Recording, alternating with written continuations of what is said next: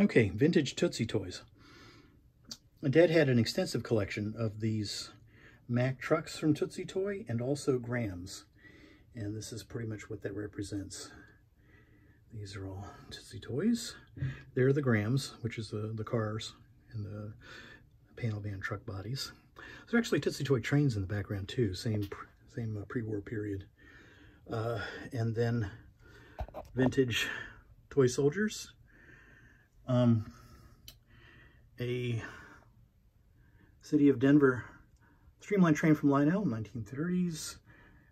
Ditto this set and the Flying Yankee up top.